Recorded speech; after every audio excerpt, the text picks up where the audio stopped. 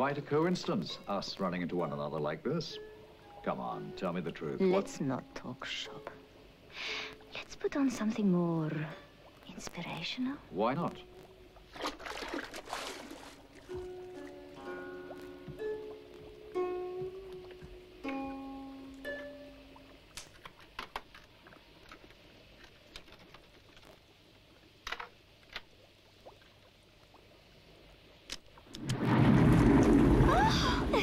Are you all right? The bubbles tickle my Tchaikovsky. Détente can be beautiful. This is no time to be discussing politics. And here she is in the gorgeous flesh, Fiona Fullerton.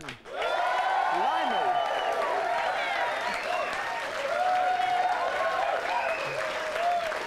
Fiona, it's so depressing because you haven't changed. Have you got a horrible picture in your attic or something? Is it the picture of Dorian Fullerton? I wish. No, that was 12 years ago. My God. So I haven't seen it for 12 years, that clip. But you remembered the line because as you heard it played back there, the bubbles have tickled my... Tickled my Tchaikovsky. Well, because 12 years ago I didn't get the gag when I was filming it, but I do now. And have you got a favourite Bond?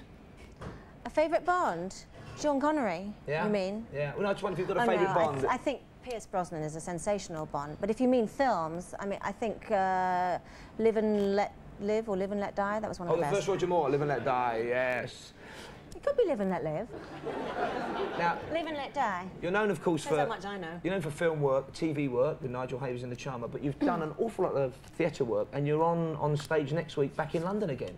German theatre? Yeah, it's my first time back on stage in 2 years since my daughter was born.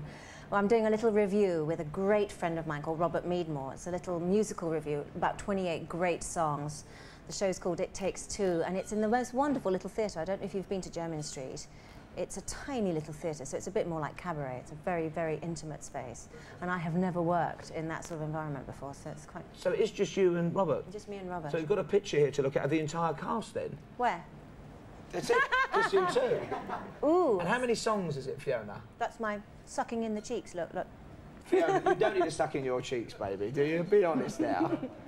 How many songs is it in the play? About 28 numbers we're doing, something like that. It's a big mixture of music. It's not all songs from shows. I'm singing some Alison Moyet, I'm singing Gershwin, there's some Irving Berlin, there's some Paul Simon. I mean, it's an eclectic mix of old and new. It's really good. And Robert has a sensational voice. He's done a lot of West End musicals. I did a few musicals in the early 80s. And he asked me if I wanted to do this little show with him, and I said, well, yeah, why not?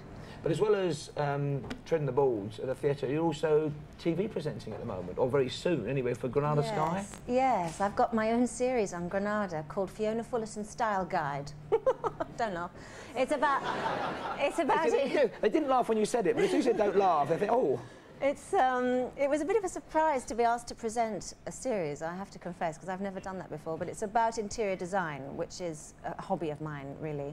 I've been designing and decorating houses for about 20 years, and I write about it in various magazines, design magazines, about interior design and architecture and gardening and things like that, because I enjoy it. And suddenly they asked me to present this series, and it starts next week. Now, you started acting, I think, at what, 11? With Mark Lester in, was it Run Wild? What was that? 12 years ago. 12 years ago, yes. But you've also written and presented and stuff. Is that what keeps you interesting in the acting, or is acting what you really enjoy? I like a bit of everything, really. I mean, I think that the more diverse my career, the more interesting it is. If I was just doing theatre, then I think ultimately one becomes very bored of that. I like the fact that I've been able to cross to TV and films, but now I'm doing a lot of writing for various newspapers and magazines, and I'm presenting.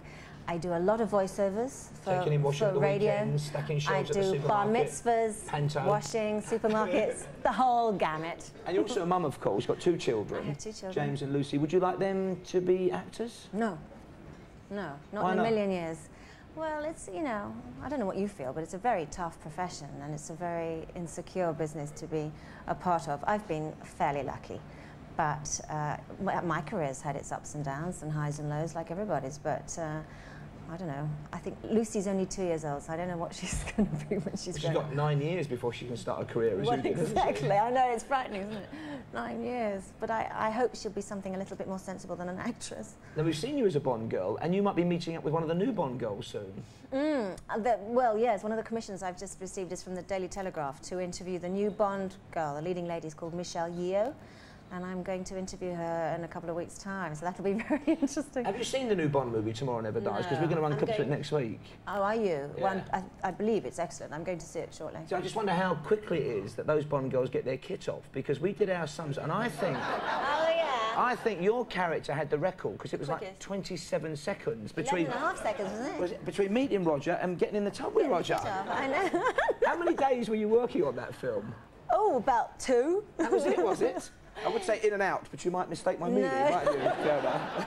No, it was more than 2 days. I was on the film about 2 weeks. But I mean, I wasn't one of the main Bond girls in the movie. I just had a, you know, I was only one of the subsidiary characters. But it was great fun to do. I loved every minute of it. But the best bit of the film is actually not making the film, it's promoting the film afterwards. Because they fly you all around the world to promote the film. So I went everywhere from Rio de Janeiro to Sydney, talking about the film. So. Well, I'm glad you stopped off here tonight for us, and good luck with the play. It opens next week. It's called It Takes Two, and it's on at the German Theatre. German Street Theatre. Fiona Fullerton, ladies and gentlemen. Thank you.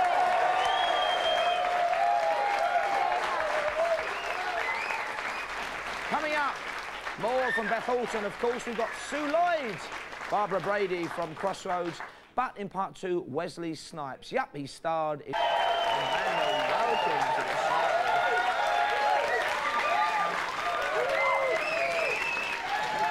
Now, I said you've done so many things, but You make it sound like I'm dead. Really? Let me take your pulse, baby, and I'll just check. What do you put in your passport, Amanda, when it says, like, occupation? How would you describe what you do? I wanted to put star, but you're not allowed to, so it just says artist.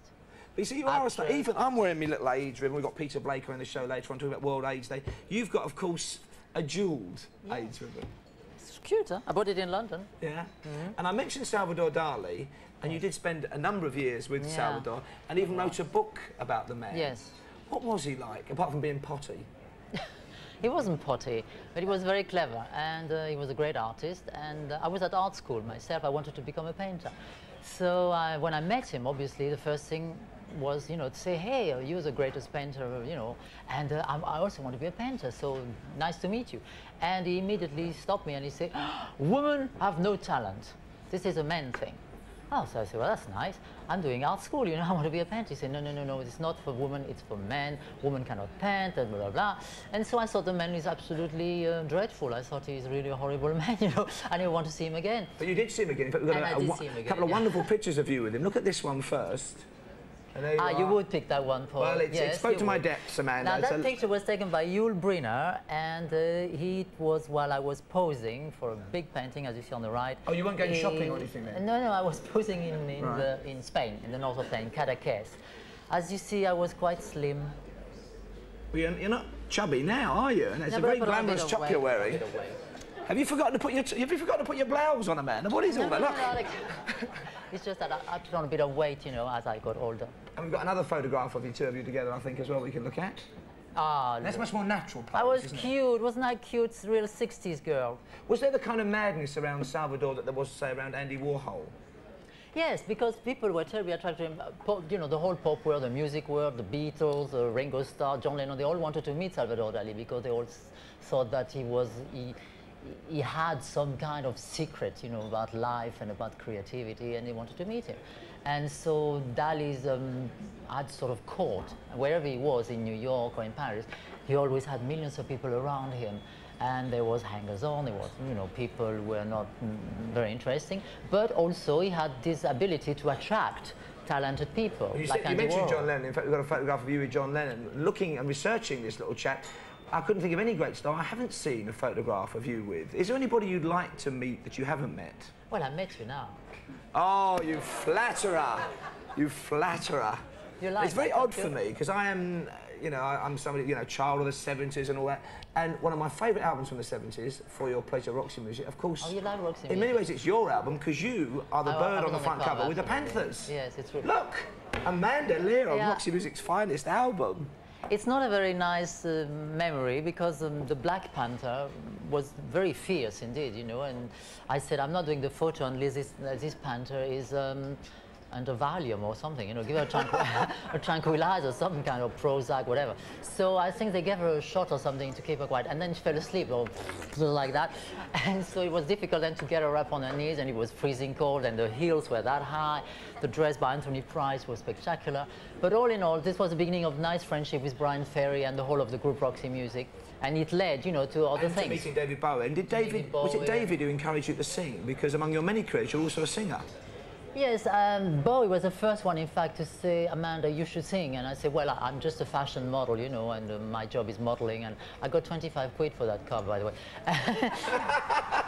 And David said, yeah, you should sing. And I said, well, I can't sing. So he said, well, I pay for your singing classes. So he sent me to a teacher, and I learned how to sing. And then eventually it was all the big beginning of the disco thing, you know, with Grace Jones and Donna Summer.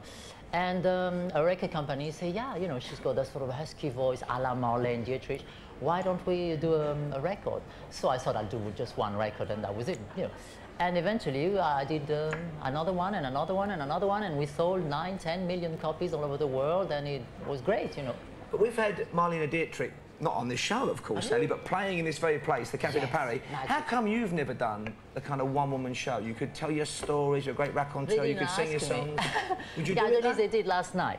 Last night I met the Pet Shop Boys, Neil Tennant, and they did actually last night. They said, Amanda, why don't we do something? And I said, well, I have to think about it, because honestly... Don't think about it, Amanda, do it. It'd be fantastic. Well, honestly, I've lost a little bit of this enthusiasm about getting on stage. You know, I did so many shows all over the world, met good money, it was exciting being with a crowd. And then I got on television like you, and you know that when you're on TV, you get all that money, all those... No, Paul? Not on this gig, baby. Let me tell you. But I must say I was spoiled on TV because I had my own show on Italian television and on French television. And it's true that once you're on TV, you completely lose contact with the real audience, you know, in the street and on stage. And I miss that a little bit. This is true, I miss a little bit. You won't have to miss it. Come back on the show again when you're doing your one-woman show. A fantastic privilege to meet you, the wonderful Amanda Lear. Thank you. Ladies and gentlemen. Still to come, not only more from Beth Fullerton, but, well, Amanda got